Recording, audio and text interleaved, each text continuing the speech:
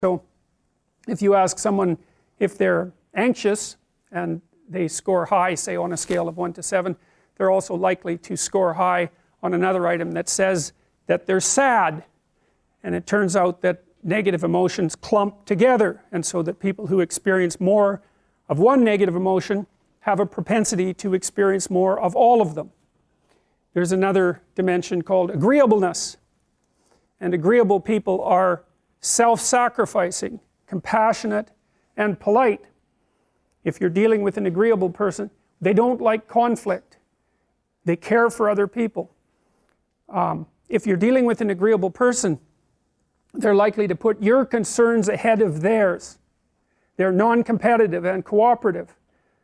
It's a dimension where women score more highly than men on agreeableness across cultures, including those cultures where the largest steps have been taken towards producing an egalitarian social circumstance, like Scandinavia. Actually, the gender differences in personality there are larger than they are anywhere else.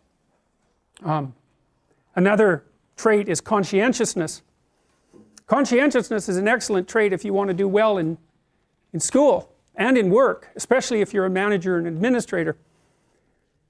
I can't say we understand a lot about conscientiousness, although it reliably emerges from factor analytic studies of adjective groups across different countries.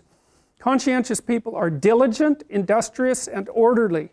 Their orderliness tilts them towards political conservatism, by the way, because it turns out that your inbuilt temperament, your inbuilt personality, which constitutes a set of filters through which you view the world, also alters the manner in which you process information and influences the way that you vote. And so you might say, and I do believe that this is true, we've been doing a lot of research on this as of late, the more accurate a measure you take of someone's political beliefs, the more you find that personality is what's predicting them.